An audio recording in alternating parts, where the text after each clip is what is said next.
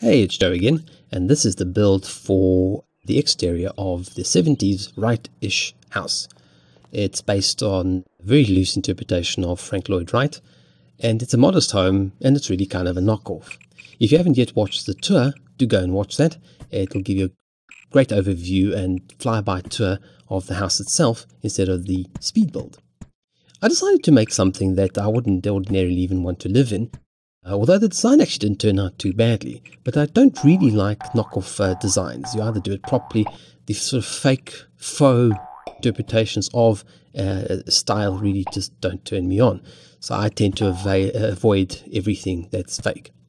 Anyway, this is based on the Frank Lloyd Wright house, and initially I hadn't planned on even having a concrete slab. It was just going to be galvanized sheeting to mimic the flat planes.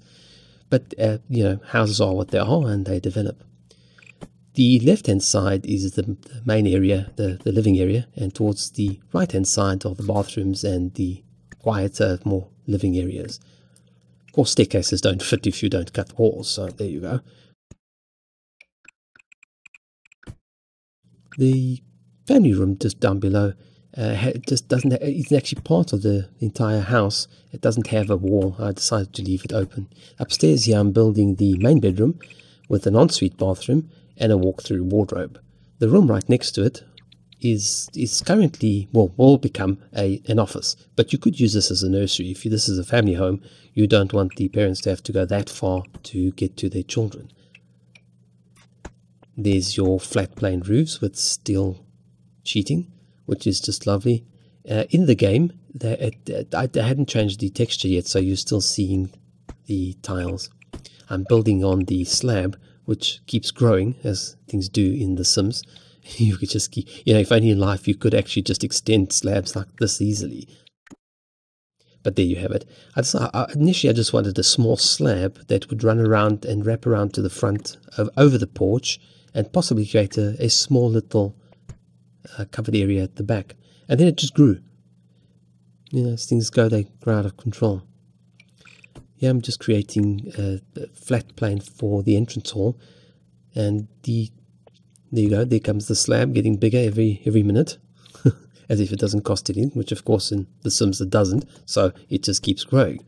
It's actually difficult to make these kind of builds because you're trying to remind yourself that this is actually kind of a budget build, and it shouldn't really get bigger and bigger. That's the beginning of the chimney stack, which took me a bit of effort because I just couldn't get it to give me the exact look that I wanted. The only custom elements in this house is the final roof sheeting, and then also the large concrete textures that I used on the roof, which is actually a floor tile. I also use it below in the entertainment area.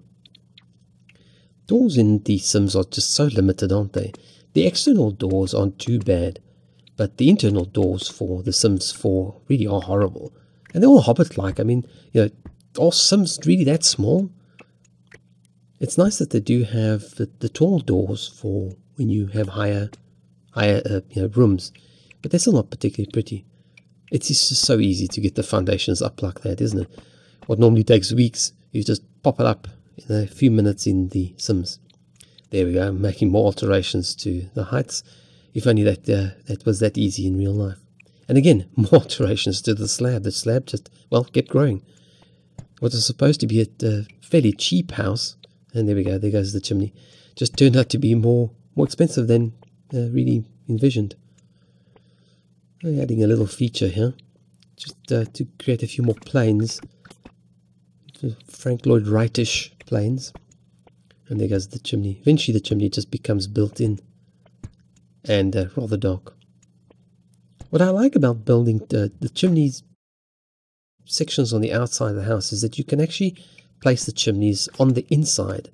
Inside the house you can place the chimneys, the fireplaces in those recesses, because I absolutely hate having these dark, tiny little rooms that are supposed to mimic columns or chimney stacks. Of course, in reality, the chimney would, most of the mantle would be on the inside of the house. But still, I think it works quite well. I actually chose not to have many windows in the front. You'll see there's actually only 2 windows in the dining room, and then the front of the facade is actually fairly blank, I suppose. It's got the chimney there, so the chimney, the front door, and then I covered it up with a few plants. I wanted most of the windows in that to face out over the entertainment area, and there we go. The slab just keeps on growing. As long as you've got simoleons in the bank, the house just keeps getting more expensive. Oh, that just moved a tree out of the way. I wish you could move some of the game trees out of the way. That damn tree, yeah, as much as of a tree hugger as I am and an environmentalist, I just absolutely loathe these trees in the game that you just cannot get to go away. They don't drop properly, and they're always in the way. I had to edit a lot of the video out to hide the damn trees because they just kept getting in the way, and then the game goes completely bonkers and just spins around like I don't know what. There we go. There goes the slab, even a little bit larger again. This is going to be the barbecue area. In South Africa, we'd call it the braai. And there we go, raising the walls a little bit more. Now, I've also figured, you can cantilever concrete quite a bit. Actually, the rule of thumb is you need to, you can cantilever about a third of the actual balance of the slab that is, under the house or under a first floor. So technically, that slab is a little bit larger than wood cantilever, and that's what the chimney structure is there for. It adds an additional support. Anyway, just a bit of irrelevant architectural information. And of course, the slab gets a little bit bigger because it just looks a little bit odd, doesn't it? So it has to wrap around, and then it gets a little bit bigger again, because why not? Plenty of simoleons in the bank. There again, I'm applying the concrete textures, and then just trying out different variations. There's actually 3 different textures for those concrete floors, to provide a bit of variation, so that you're not looking at the same repeating tile pattern. So that's what you saw me painting in some variations. That I tried a slab over that sort of, in essence, a kind of a chimney for the barbecue area, but it just looked odd. So I chose a roof plane, also in sheeting, to match the rest. I actually plan on doing something similar to this in another 1 or 2 Frank Lloyd Wright houses, but just done properly. These just look a bit odd. The fountain in the swimming pool was actually an interesting idea. It glows at night. It's got its own lighting, so it actually can look quite great at night, as you'll see later. The back of the house really turned out to be quite dull. It's really just a flat wall with windows in it, which of course have got no privacy because everybody walks right past the back of the house. But this is The Sims, so we just pretend that there's some security walls. In retrospect, I actually should have built this house mirrored, because the views are actually on the riverside. But it didn't dawn on me until, well, I was just too far. And while you can rotate the house on the property, you can't actually mirror it, that would really be great if you could just pick up the house and literally just mirror everything over to the back. I then realized that I needed to make some modifications to the stairs, and that's also another trick to putting ceiling lights over the stairs. That's quite a mission. I just cut all of that out because it just went on for half an hour trying to get the damn lights overhead. This changed several times. First I decided to make an interesting, very 70s sort of pattern. And then later on I actually I thought, well, I've spent so much money on this big slab, I may as well turn it into a balcony in the double entertainment area upstairs, which leads off the bedrooms. I then realized that, well, there's no way out of the kitchen. So here we go, looking for a door. Eventually the only thing I could find was a glass door, since we've got so many windows anyway. Clearly these Sims are quite extroverts. They live in a glass block. The hedging also was quite annoying, because it tends to sort of want to fly up onto the foundation level, so it keeps going up and down and up and down.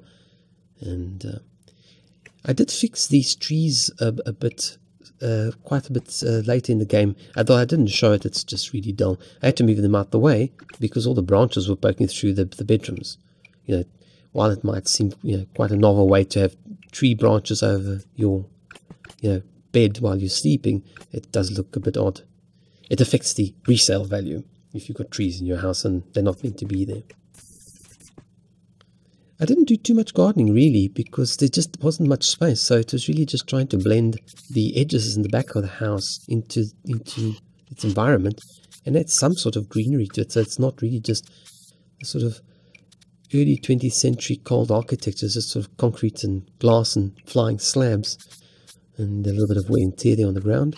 It's always very difficult to create on the very edge of the property, because you can't get the brush outside of the property to soften, to delete and soften the edge, and it creates too much of a hard edge if you just sort of paint it down. This is much easier to do when you actually have more space on the edge, and you can actually just delete off the edge and feather it away so it actually blends in with the natural environment, because you cannot obviously change anything beyond the construction line. You know, building regulations are very strict with these things. And there we go. Of course, all this time, the silly landscapers came in and they blocked in the kitchen door.